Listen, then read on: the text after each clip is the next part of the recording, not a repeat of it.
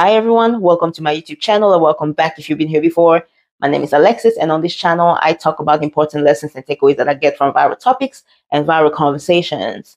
Today I want to talk about different ways in which we label one thing as another, and it's usually something bad or something not very conducive to our well-being, and we go ahead and redefine it as something different, and we usually do so to make us feel better about ourselves or to make said thing more acceptable to society. We live in a society full of followers. So usually when something is labeled as something else, people don't usually question it and they just follow it anyways, as long as said thing is supposed to be good for you, even if it's not actually good.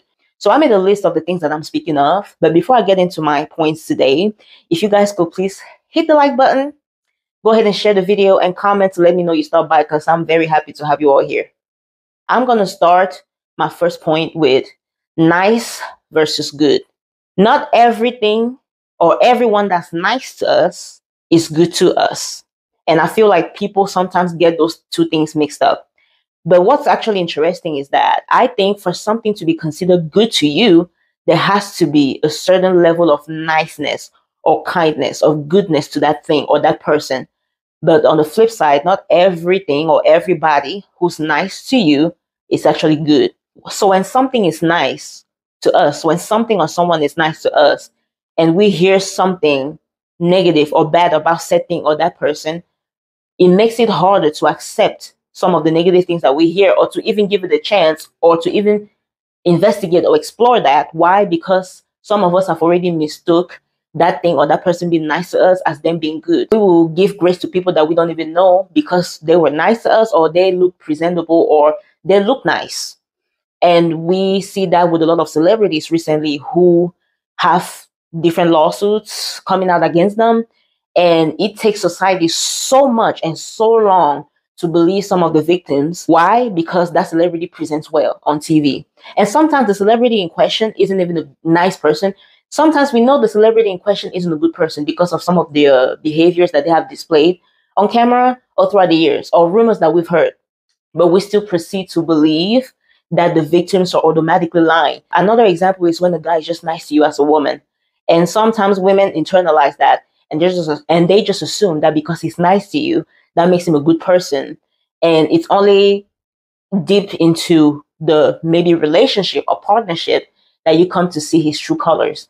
But the true colors were always there, but he was just doing that in a nice way. So that kind of blinded you.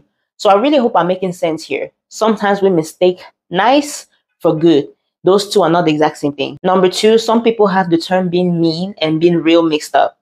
There are some people out here who point fingers and criticize a lot under the pretext of being real. But truth be told is that they're just mean and they have their own demons that they're dealing with, and they don't want to face their own reality. So they take all your pain and pressure and anxiety and try to put it on someone else. We see that a lot happening with things like the gender wars, or even in politics, the back and forth. There's some people who think that they know better than the next person. If you are watching this, I want you to listen to this very closely. Nobody who is criticizing you with the aim of helping you is going to do so in a way that hurts you. Healing or getting better is not supposed to necessarily hurt, especially when someone is out here to really make your life better. For example, when it comes to weight loss, somebody telling you you are fat and ugly is not telling you that to help you go lose weight. Anybody who's ever dealt with weight issues knows that insults and bullying doesn't help people lose weight at all. Now, am I saying that people who are overweight, for example, need to be cuddled? Not always. Sometimes you need some realities to be told, but those realities doesn't have to be too harsh. Nobody who really want to see you win is going to criticize you in a way that will hurt you even more than you already hurt.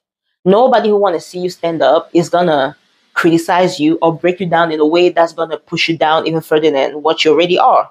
Some people are in friendships, on partnership, or even with family members that are very nasty and mean to them under the pretext of being real. Number three is very common, but we fall for it anytime anyways. Lust for love. We often mistake lust for love. And I can't speak for everybody, but I'm pretty sure a good number of people have fell for this. And it usually happens at very young ages, because the older we get, the more mature we get, the less impressed we are with feeling like another human is just something we cannot live without. Some people mistake desire for necessity, I would say. Sometimes we try to live our fantasies through real life. Sometimes people don't take enough time to really get to know the other person, analyze the situation, think about what circumstances did they meet that so-called love, and all those things that contribute to how we feel about other people. One thing that I know for sure that people don't ever think about is the reason why they love the people that they love. If we as people take time to think about things like our preferences and why we prefer what we prefer, I'm pretty sure a lot of things are going to change, because sometimes we fall for people that hurt us. And I don't think that makes sense. I don't think it's supposed to be that way. In some cases, I think it's lust, but that's just me. Or it's something else that I don't really know the name, right? But I don't necessarily think it's love. I think we need to get to know people before we can determine if we love them. And I think something that is more important than love is actually liking someone. I think you can love somebody and never want to see them again. But liking somebody, you cannot spend the day without. And I don't think it's unhealthy as long as both parties are having a lot of fun and are enjoying themselves. So, in my opinion, I think liking somebody is more important than loving somebody, but we always use the term love to determine the epitome of how we feel about someone we want to be around. I don't know. I don't think it's necessarily the right term sometimes. We often mistake it. Lust for love. We mistake a lot of feelings for love, but is it really though? Number 4, we often mistake toxic behavior and toxicity with mental illness, or some people use mental illness as an excuse for their toxic behaviors. I have a little story time for this one. So I used to work at a Target in my city, and one of my managers was nasty. Like, not just one of them, it was a bunch of them that have really nasty attitudes, and they were very adamant in showing me that I was not welcome or I was unwanted at that job. So my manager in question was a mixed Hispanic woman, which deep down inside, I think there was a little racist undertone into the way she treated me. She was just nasty. When I say she's nasty, she would do things like she would walk into the break room and she would greet every employee by name, and she would make sure that she ignores me. That kind of nasty. Like, all of this is happening on my first week.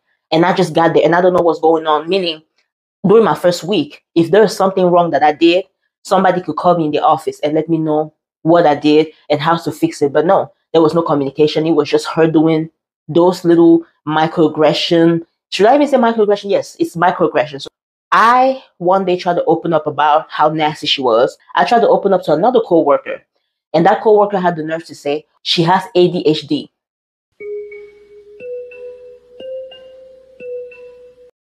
ADHD? What kind of ADHD? Like, what do you mean? Because last time I checked, I think ADHD is attention deficit. I don't know the rest, but ADHD is attention deficit something. I don't know what the other HD means. ADHD is if you forget somebody's, like, if you forget somebody's name, it will make sense to say I have ADHD. But the thing is, she purposefully ignored me while she was doing that. So it wasn't ADHD. ADHD is if she will forget my name and she will still look at me and say, I don't remember your name, I'm sorry, but hi to you as well. But she didn't do that though. Or she would sometimes see me and turn her back. Or sometimes when I would be talking to somebody or when I would need her help and I would call her, she wouldn't respond or she would just turn her back on me. That's not ADHD. That's like microaggression to its finest. And she would do that almost every day. Like I said, I did not like being around her because as a manager, even if I needed help with something, she was never there to help me. ADHD is not the reason behind her nastiness. She's just straight up a nasty person. She's a toxic person. She has toxic behavior. And I'm noticing that a lot. That's the main excuse for school shootings and things of that nature. So there goes the school shooter. He hurt a bunch of people, but he was depressed because he had no friends and his mom didn't like him or whatever the excuse is. But it's like, we also have to leave room for the fact that some of these people are just toxic and bad people, and it's okay to call it as such. We often mistake those two things. Toxicity is not mental illness. Mental illness don't turn you into a bad person. Mental illness don't turn you into bitch. Mental illness don't turn you into a vile human being. Mental illness don't turn you into a racist. Mental illness don't turn you into a sexist. Mental illness don't turn you into a rapist. Okay, let's just not. Okay, it's okay to call a crime a crime. It's okay to call bad people bad people. It's okay to call a toxic person because that's what they are. But can we just make mental illness just a mental health thing and not something that people use as an excuse to get away with things? Thank you. Number 5, we often mistake arrogance and fear with confidence. I judge someone's confidence not by the way they try to control their environment or their surroundings, but by how they react to that environment or those surroundings.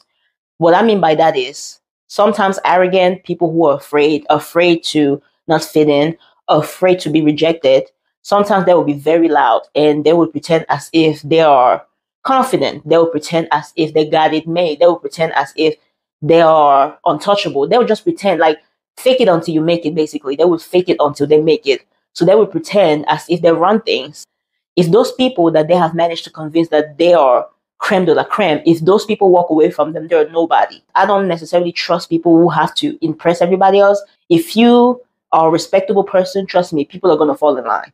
If you are somebody worthy of love, if you are somebody worthy of attention, trust me, it's gonna naturally come to you. You don't have to work that hard. There's a lot of people here who are arrogant and scared, and they will go ahead and demand attention. They will go ahead and demand love. They'll go ahead and demand affection from people, and they will pretty much force you into it. And that's just fear, that's just arrogance. You probably have insecurities that you need to work on. Confident people, however, confident people don't follow the crowd just because. Confident people have a mind on your own and they don't care what anybody has to say. Confident people know who they are. Confident people don't care what you think. Confident people have control of themselves. Confident people don't try to control everyone else. Confident people know that what's not meant for them is not meant for them. I can see confident people getting attention without asking for it, without begging for it. I see people who are arrogant and scared demanding attention and getting upset when they don't get it. I think as a society, we often mistake those people who are arrogant and scared to be rejected. We mistake that for confidence because they're just loud. But actual confident people are often ostracized and ignored. They don't even care to fit in, so it's not a loss for them. I actually think a lot of celebrities, especially the rappers, the ones who are loud about your masculinity, especially them, I think those are some of the most non-confident, insecure people on the planet. They define masculinity as getting a bunch of women, obviously because they cannot do anything else, like, for example, use your brains. So they redefine masculinity as getting money and a bunch of women. And then I would say a lot of models also.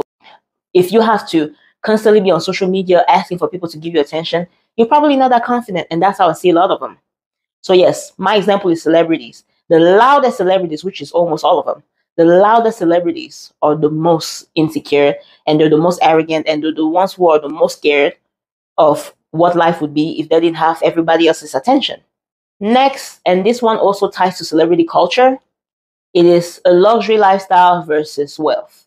We often mistake luxury lifestyle, luxury items with wealth. So we see somebody with a luxury lifestyle with a bunch of fancy cars, clothes, materialistic things, and we automatically assume that they're rich and they're wealthy.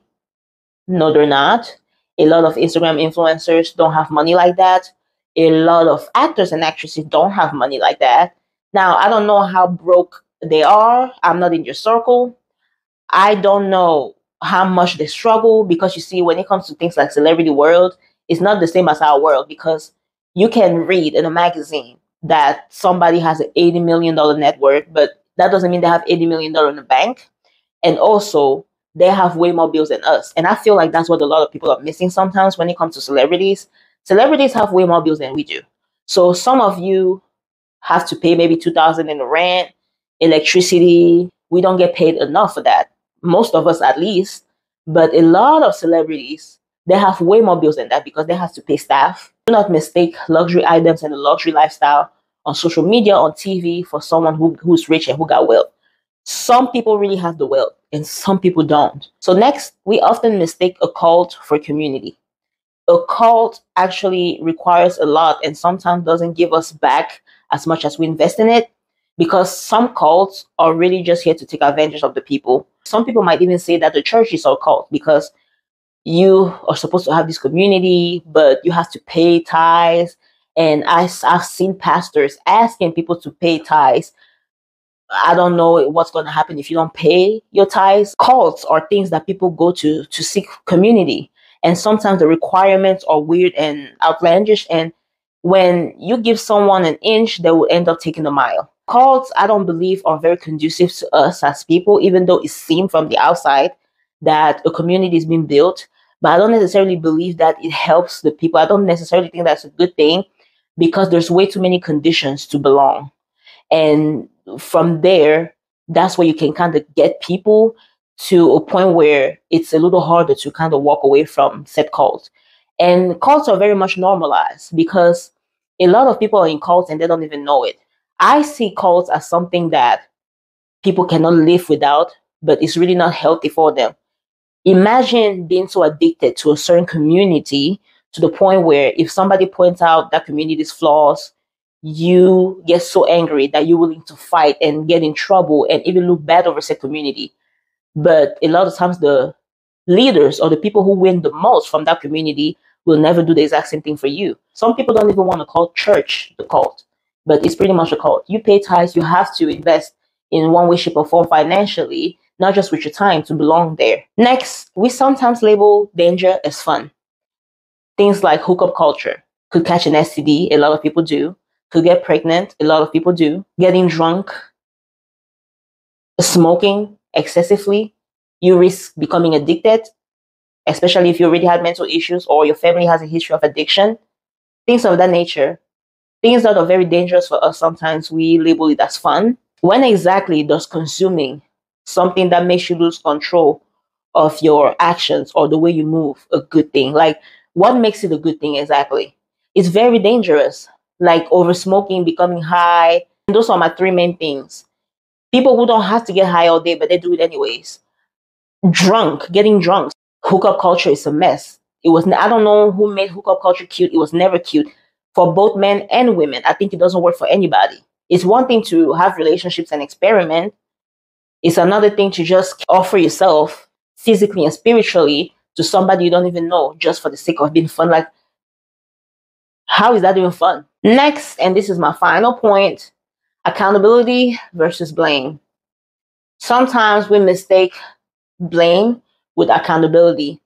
I always say every time someone is pointing the finger at the next person, trying to hold them accountable, especially when it's somebody you don't know, you're just kind of blaming that person for your own problems. Somebody who never sees the mistake in your manners or in your actions, holding others accountable, I don't think is genuine. If the goal is to create a better society or a better environment, it would sound a little better if you can criticize others, but also admit what you could change to fix the situation. Or admit to the mistakes that you've made, even if the mistakes that you've made is just being dumb. There's some people who are victims because the mistake that they've made was trust the wrong person, for example. The mistake that they've made was not have discernment, for example. In those cases, it's okay to say, hey, next time I need to be a little more prepared for a friendship or relationship. Next time, this is what I need to do for a job interview, for example. But there's a lot of people here that I listen to, especially on social media, who like to point the finger. They like to point the finger under the pretext of holding others accountable. But some of them don't even have enough room to hold anybody accountable. Like, who are you? Sometimes it feels like unnecessary back and forth in between some people. It's usually just blaming the next person.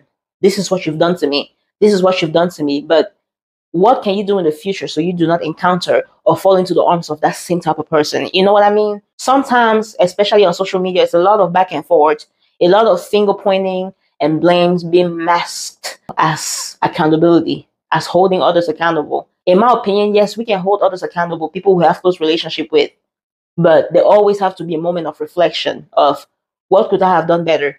Even if you're a victim, even if you're a victim who has to walk away from a situation, there has to be a level of accountability with self for the accountability to make sense. Always pointing the finger at others, to me, doesn't lead to a better society. It doesn't help any situation when the fingers are always pointed at the next person. It's way too many, accountability going on. Let's hold these women accountable. It's always what I hear. Let's hold these women accountable. Like, it doesn't sound like accountability. It sounds like blame, because I'm pretty sure there's something in that scenario. Like, you contributed something to that scenario. It might not be the worst thing. You might not be the attacker. You might not be the one to fully blame for everything. But even if you just made a mistake of trusting the wrong person, you still have to take accountability for that. I would like some people to understand that real accountability is what you do to self. It's how you talk to self. It's looking inside of you and taking notes for you, like learning from yourself, learning from others. But accountability should start with self before you can maybe help other people out. Keyword, help them out, become better people. But if it's just a blame game, it's just a waste of energy and waste of time. And I think that's what I see a lot of times, even in personal relationships. This marks the end of the video. Again, if you would please like, share the video, stop by in the comments and let me know you were here. I'll be happy to hear from you. And my name is Alexis, and I will catch you guys in the next video. Thank you very much.